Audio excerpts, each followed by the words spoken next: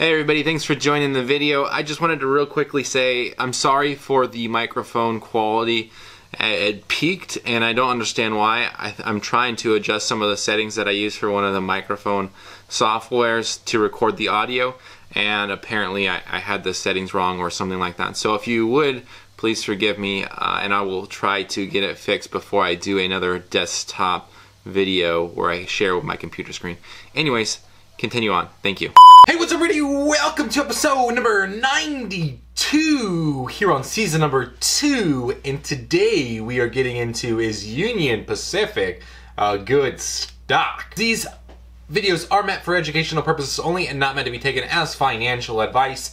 You are responsible for your assets and to protect them, so always do your own research. And even if it is a good undervalued stock, it doesn't necessarily mean that it's a time to buy that stock or that you'll lose money or make money. That's just the strategy behind how to figure out if a stock is undervalued and then if it's also a good stock. Union Pacific is also one of those stocks that is listed on Stash as well, so if you have Stash you can also buy into Union Pacific. So we're looking at, is it a good long-term stock? Is it currently undervalued? And are they just even a good company in general? And we're going to be looking at this from a long-term fundamental analysis side and not using technical analysis at all to figure out whether the stock is going to be a good long-term undervalued stock. I do, like I say, plan on releasing one of these videos every single Sunday. I've been kind of botching it with releasing videos and so on and so forth as I'm changing my schedule to try to best fit some of my family's needs as well.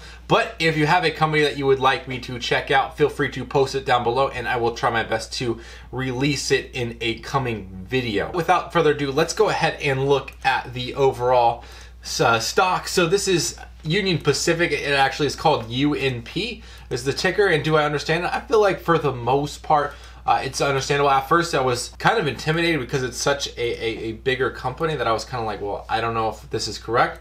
And so I could be completely wrong with my understanding of the company, and if I am, feel free to let me know in the comments because I would hate to provide like false information. As far as like products and services they offer, they offer like transportation. Most of their stuff is business to business. Their industry is services. Their form of a company is a corporation. Their geography is pretty much the Western United States. So anything I believe west of the Mississippi is what they consider. And then their status, one of the leading railroad companies in the United States. This is Union Pacific.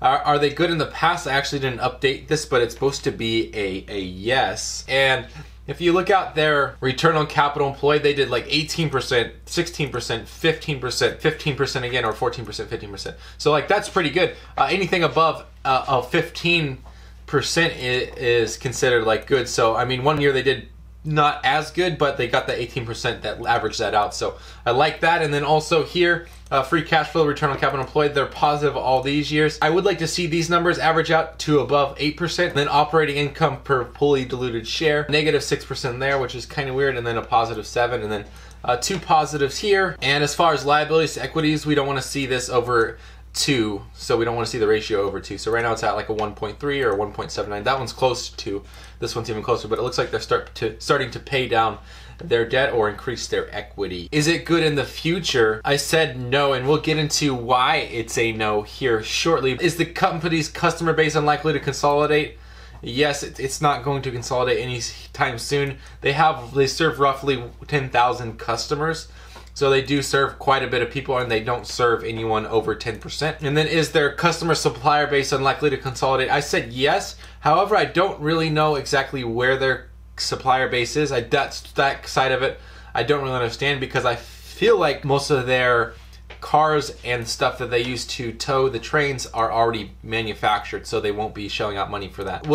Do their customers have any bargaining power? And I said very little, because they have such a huge amount. And it would be too much for them to do backward integration, which would be to build their own trains and that kind of thing. And then also the switching costs. There might not be a more affordable train out there or a way of transporting their goods. And then forward integration, it really doesn't make sense Also, because of the cost to get into the train market, I think that keeps the suppliers out of bargaining. As far as like the power that customers and suppliers have, I don't see as very powerful at all. Then the threat of substitute, I said that there could be a threat of substitute like trucks or airplanes, semis, that kind of thing. And then direct substitute, there's no like really direct substitute from my understanding. Union Pacific is pretty much the only one. And then could people go without it? And I said probably not. If you're using Union Pacific to ship, you're probably relying on them, and so it's not something that you could just be like, well, too bad we're not shipping anymore, come pick up your stuff. It would be pretty hard to do that. And is there a wholly different way of doing it? I said yes. With like trucks and airplanes, that could be a wholly different way. And then also maybe even like the internet and with like uploading audiobooks and that kind of thing, maybe we'll see if that happens. And then lastly, is there a threat of new entrances? And I said not really. There's not really any threat, because it really doesn't make sense from a financial standpoint to invest all that money into infrastructure to see if you can even get a return. Which is why I said that as far as like mode identification, they probably have brand identification, then also switching costs, because it would just be so much. However, the reason why I said no is because when you get down to shareholder friendliness, while their CEO still only makes around $27 million, which anything under 30 is considered acceptable, Jane H., which is a non-director, just a person on the board, a person who consults with the company, she made $513,000 last year, and anything over $250,000 is basically a no. I mean around $250,000, but anybody that makes double that, that's a complete no, and I just stopped looking at the company. But if you're wondering if they're overvalued or undervalued right now, they are currently overvalued. They sit at a 24 for market cap over free cash flow. We like to see that around like a 7, 8 maybe, and then also enterprise value over operating income is at a 14. We would like to see that at a 7. And then market cap, book value, and market cap over tangible book value are going to be the exact same, and those are 4. We'd like to see them at or 3 or lower.